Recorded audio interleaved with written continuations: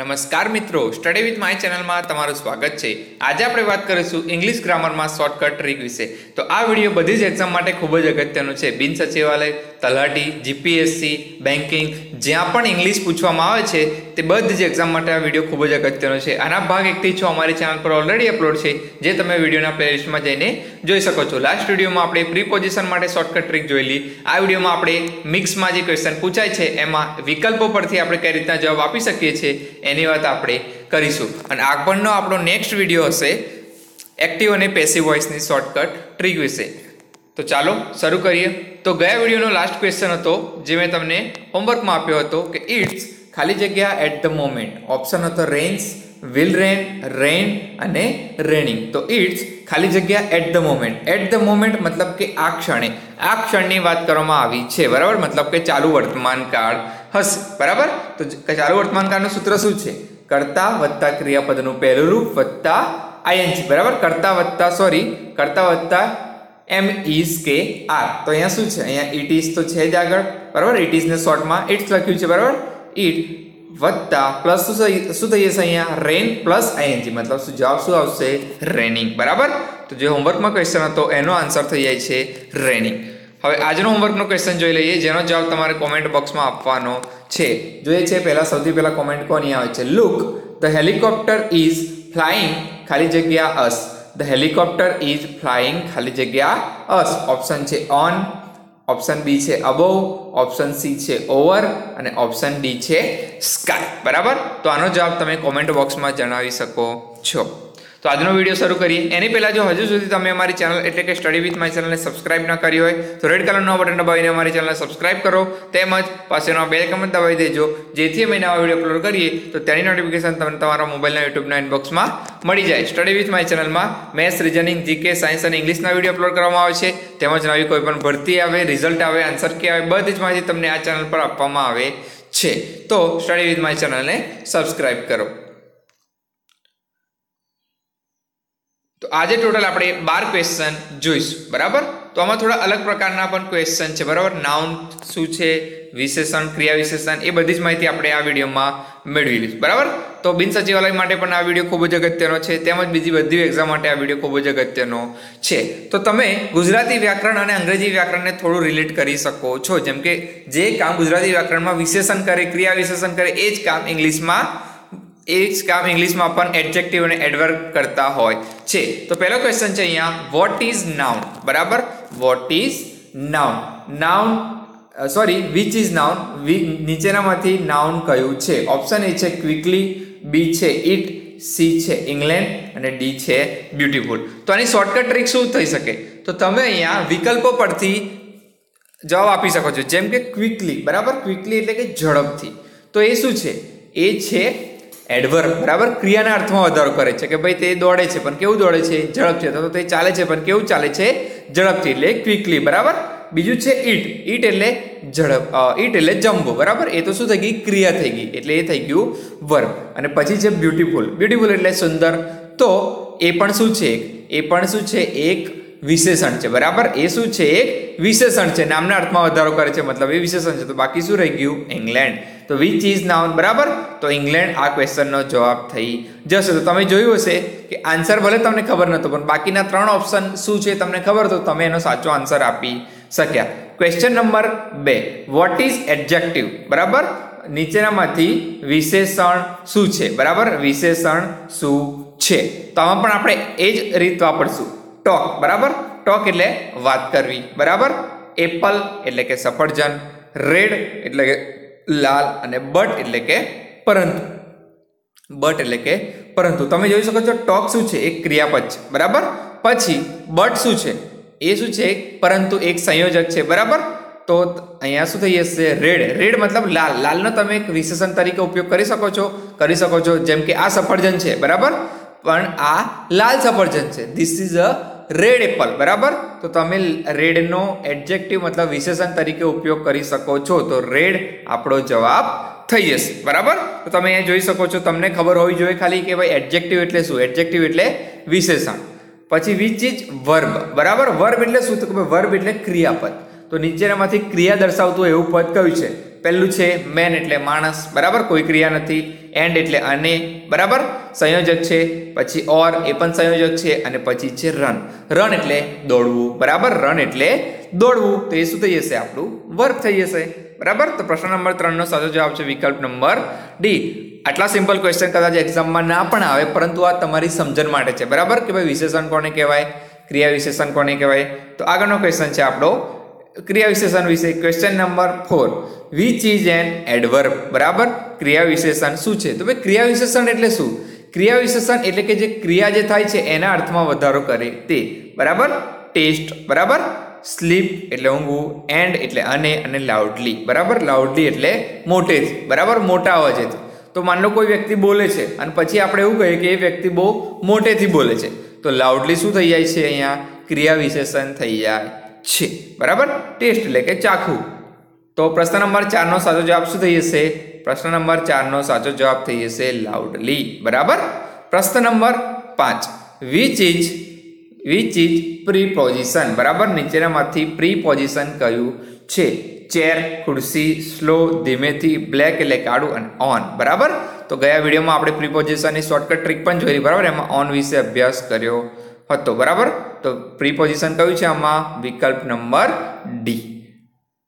પ્રશ્ન number 6,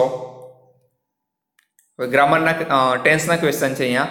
look at હિમ, હી ખાલી જગ્યા વેરી ક્વિકલી, બરાબર. લુક એટ હિમ, ખાલી જગ્યા વેરી ક્વિકલી, બરાબર. ઓપ્શન એ છે રન્સ, ઓપ્શન બી છે રન, ઓપ્શન સી છે રનિંગ, અને ઓપ્શન ડી છે હેવ રન. તો ટેન્સ માટે તમારે સૌથી પહેલા કાળ કયો છે એ ઓળખવાનું રહેતું હોય છે. તો ભાઈ લુક એટ હિમ શું કહેવા માંગે છે? કે તમે તેને જુઓ. લુક એટ હિમ, તેને જોવો, બરાબર. મતલબ ક્રિયા અત્યારે કેવી છે? ક્રિયા અત્યારે ચાલુ છે, બરાબર. તો ચાલુ ક્રિયા હોય એવું કયો નંબરના ઓપ્શનમાં અહીંયા ક્રિયાપદ છે? તો વિકલ્પ નંબર સી, કે જેમાં આઈએનજી છે. કોઈ પણ ક્રિયા ચાલુ દર્શાવવા પાછળ ક્રિયાપદની પાછળ આઈએનજી વાળું પદ હોવું જોઈએ, બરાબર. તો રનનું આઈએનજી વાળું પદ શું થઈ જાય? રનિંગ. તો પ્રશ્ન નંબર 6 નો સાચો જવાબ શું થઈ જશે? Look at him, he is running very quickly, બરાબર. He is running very quickly. તો આમાં બીજું પણ આપણે માહિતી જોઈ લઈએ કે ભાઈ આમાં ક્રિયા કઈ છે? રનિંગ, દોડવાની. અને એડવર્બ શું છે? ક્વિકલી, બરાબર. ક્રિયાના અર્થમાં વધારો કોણ કરે છે? બરાબર, વેરી ક્વિકલી. ક્રિયાના અર્થમાં વેરી ક્વિકલી વધારો કરે છે, તો એ શું છે? તમારું એડવર્બ. તો આ પ્રકારે પણ ક્વેશ્ચન તમને પૂછી શકે છે કે વાક્ય પૂરું આપી દીધું હોય અને આમાંથી ભાઈ ક્રિયા વિશેષણ કે એડવર્બ શું છે એ જણાવો. પ્રશ્ન નંબર 7, મોસ્ટ સ્ટુડન્ટ્સ ખાલી જગ્યા to school in the morning. Most students ખાલી જગ્યા to school in the morning, બરાબર. ઓપ્શન એ છે વોક, ઓપ્શન બી છે વોક્સ, ઓપ્શન સી છે આર વોકિંગ, અને ઓપ્શન ડી છે હેડ વર્ક. તો કે મોટાભાગના સ્ટુડન્ટ ખાલી જગ્યા to school in the morning, બરાબર. તો રોજબરોજની ક્રિયા દર્શાવતો આ વાક્ય છે. તો રોજબરોજની ક્રિયા દર્શાવવા માટે આપણે કયો કાળ વાપરીએ છીએ? આપણે વાપરીએ છીએ સાદો વર્તમાન કાળ, સિમ્પલ પ્રેઝન્ટ ટેન્સ. કર્તા વત્તા ક્રિયાપદનું પહેલું રૂપ વત્તા કર્મ વત્તા અન્ય શબ્દો, subject plus V1 plus object, બરાબર. તો સબ્જેક્ટ શું છે અહીંયા? Most students. ક્રિયા કઈ છે? ક્રિયા છે અહીંયા વોક, બરાબર, ચાલવાની. તો મોટાભાગના સ્ટુડન્ટ ચાલીને સ્કૂલ જાય છે સવારે, એવું આ વાક્ય કહેવા માંગે છે. મોસ્ટ સ્ટુડન્ટ છે, બરાબર. હવે અહીંયા સ્ટુડન્ટ છે, મતલબ એસ વાળું નહીં આવે. કરતા વત્તા ક્રિયાપદનું પહેલું રૂપ ડાયરેક્ટ વોક આવી જશે, બરાબર. એસ ક્યારે આવે? જ્યારે ત્રીજો પુરુષ એક વચન હોય કરતા. મોસ્ટ સ્ટુડન્ટ, બરાબર. સ્ટુડન્ટ છે મતલબ બહુવચન છે, એટલા માટે શું આવી જશે? વોક. તો most students walk to school in the morning, બરાબર. ખ્યાલ આવી ગયો? તો અહીંયા આપણે પ્રીપોઝિશનનું પણ જોઈ શકીએ છીએ કે પ્રીપોઝિશન જ્યારે મોર્નિંગની વાત હોય ત્યારે શું આવે છે? ઇન, બરાબર. ઇવનિંગની વાત હોય ત્યારે પણ પ્રીપોઝિશન શું આવે છે? ઇન. બપોરની વાત હોય ત્યારે આવશે એટ નૂન, અને નાઇટની વાત આવશે ત્યારે પણ શું આવશે? At night. તો આ 4 ક્વેશ્ચન પણ અહીંયાથી બની શકે છે. પ્રશ્ન નંબર 8, વિચ ઇઝ કંજક્શન, બરાબર. કંજક્શન એટલે કે સંયોજક, બે વાક્યોને જોડનાર. તો ઓપ્શન એ છે બટ, ઓપ્શન બી છે વોક, ઓપ્શન સી છે બ્લુ, અને ઓપ્શન ડી છે એલિફન્ટ. માની લો તમને કંજક્શન શું છે ખબર, આમાંથી કંજક્શન કયું છે એ ખબર નથી. ચલો ઓપ્શન જોયો પહેલા. વોક એટલે ચાલવું, બરાબર, એ તો ક્રિયા છે. બ્લુ એટલે કે કલર છે, બરાબર. એલિફન્ટ એટલે કે હાથી. તો આ ત્રણેય ઓપ્શન વાક્યને જોડી શકે નહીં, પરંતુ બટ બટ ઓપ્શનને જોડી શકશે, બટ વાક્યોને જોડી શકશે. તો પ્રશ્ન નંબર 8 નો સાચો જવાબ શું થઈ જશે? વિકલ્પ નંબર એ. પ્રશ્ન number 9. From this graph we can see that the level of unemployment ખાલી જગ્યા. From this graph we can see that the level of unemployment ખાલી જગ્યા. ઓપ્શન એ છે ઇન્ક્રીઝ, ઓપ્શન બી છે ઇન્ક્રીઝિસ, ઓપ્શન સી છે is increasing અને option D છે was increase. બરાબર. તો આ ગ્રાફ પરથી આપણે જોઈ શકીએ છીએ કે અનએમ્પ્લોયમેન્ટ મતલબ બેરોજગારીનું લેવલ શું થઈ રહ્યું છે? વધી રહ્યું છે. બરાબર, વધી રહ્યું છે. તો જવાબ શું થઈ જશે? વધી રહ્યું છે. ક્રિયા અત્યારે ચાલુ છે. તો જવાબ શું થઈ જશે? Is increasing. બરાબર, ઇઝ ઇન્ક્રીઝિંગ. કારણ કે લેવલ ગ્રાફ પરથી આપણે જોઈ શકીએ છીએ કે બેરોજગારીનો જે ગ્રાફ છે, બરાબર, બેરોજગારીનું જે પ્રમાણ છે એ વધી રહ્યું છે. બરાબર, તો ઇઝ ઇન્ક્રીઝિંગ આનો જવાબ થઈ જશે. પ્રશ્ન નંબર 10. માય મધર ખાલી જગ્યા mobile phone when she was younger. બરાબર, માય મધર ખાલી જગ્યા mobile phone when she was younger. હેડન્ટ, didn't, C wasn't અને ઇઝન્ટ. મતલબ વાક્ય શું કહેવા માંગે છે કે જ્યારે મારા માતા, બરાબર, મારી મમ્મી યંગર મતલબ કે બાળક અવસ્થામાં હતા, બરાબર, યંગ હતા, ત્યારે તેમની પાસે મોબાઈલ ન હતો. તો જવાબ શું આવી જશે? ડીડન્ટ. બરાબર, માય મધર ડીડન્ટ. અહીંયા એક શબ્દ મારા ખ્યાલથી રહી જાય છે, હેવ. બરાબર, એક શબ્દ અહીંયા રહી જાય છે, હેવ. તો બધા જ ઓપ્શનમાં અહીંયા હેવ આવી જશે અથવા તો અહીંયા હેવ આવી જશે. બરાબર, એક શબ્દ અહીંયા રહી ગયો છે. માય મધર ખાલી જગ્યા have a mobile phone when she was younger. તો હેડ નોટ હેવ, બરાબર, ડીડ નોટ હેવ અને વોઝ નોટ હેવ ને ઇઝ નોટ હેવ. તો જવાબ શું થઈ જશે? Did not have. બરાબર, જવાબ શું થઈ જશે? Did not have. My mother did not have a mobile. My mother did not have a mobile phone when she was younger. બરાબર, ડીડ નોટ હેવ મોબાઈલ. પ્રશ્ન નંબર 11. ઇન ઇન્ડિયા વી ખાલી જગ્યા on the left. In India વી ખાલી જગ્યા on the left. બરાબર, R driving, drive અને is already. બરાબર, V is already on the left. આ તો કોઈ ઓપ્શન જ નથી બનતો. બરાબર, તો બે ઓપ્શનમાંથી જવાબ આવશે. પરંતુ ઇન ઇન્ડિયા મતલબ ભારતમાં વી આપણે લેફ્ટ સાઈડ પર ડ્રાઈવ કરીએ છીએ એવું કંઈક વાક્ય કહેવા માંગે છે. તો રોજબરોજની ક્રિયા છે મતલબ જવાબ શું આવી જશે? ડ્રાઈવ. ક્રિયાપદનું મૂળ રૂપ આવી જશે. તો in India V drive on the left. બરાબર. પ્રશ્ન નંબર 12.